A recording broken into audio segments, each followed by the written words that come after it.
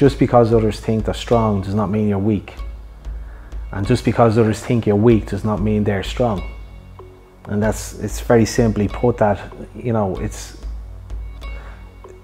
inevitably in life people will want to put you down, people will want to keep you down, or people will want to make you subservient, or they want to think that you're not as good as them, or whatever way the ego affects them.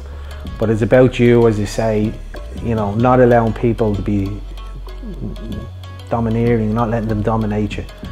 Basically they say, okay, you may be a strong guy, but I'm a strong guy as well. So, you know, don't let them think you're weak. Show them you're strong. But then at the same time, if you think you're weak, and you are weak at the time, also put a front on. Show them that you are strong, and you can be strong.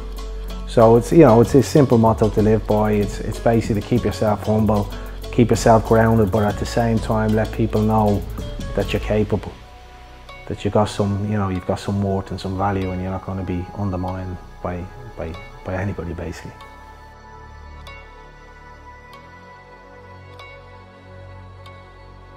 Hi, my name's Kurt Scott. I'm a Chinese martial arts practitioner from Dublin, Ireland. I practice a style called Ying Dragonstyle, very rare and old traditional style from China. I'm also a qualified practitioner of Chinese herbalism and acupuncture, with a very successful clinic based here in Dublin. Again, I would always say that the benefits way outweigh the input, you know, or the hardship. Yeah, you're going to have to train hard, you're going to have to do a lot, but the benefits are, you know, they're life-changing.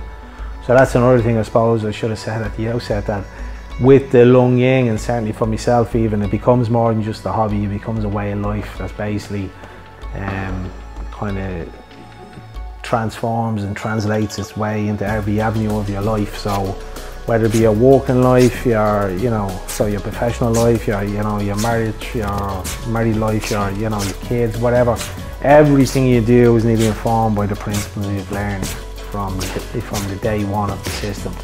So you use that kind of, you know, those level of ethics that you've learned to kind of inform your decisions, and it does, it builds confidence and it builds awareness, and yeah, I suppose it builds a better person.